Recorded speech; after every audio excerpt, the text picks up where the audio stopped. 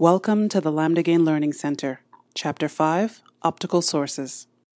Light generally originates from the rapid change of state of an electron from a condition of high energy to one of low energy. In fiber optics, there are two mechanisms that create light, lasers and LEDs. The two are similar in many regards, but are fundamentally different in the sense that the light they emit is different and they are used towards different applications.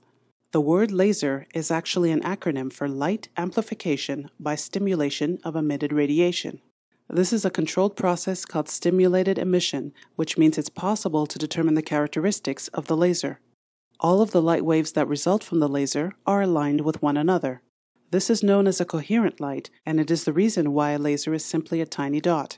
Lasers produce higher power and are much more expensive than LEDs. Because the light they emit is so narrow, they are usually paired with single-mode fibers. LED, on the other hand, stands for light-emitting diode.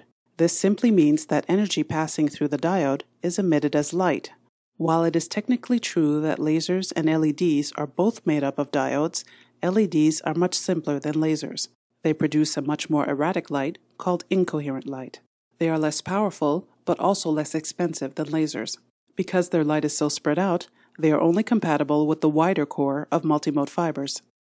In summary, lasers and LEDs are the two types of light sources used in fiber optics.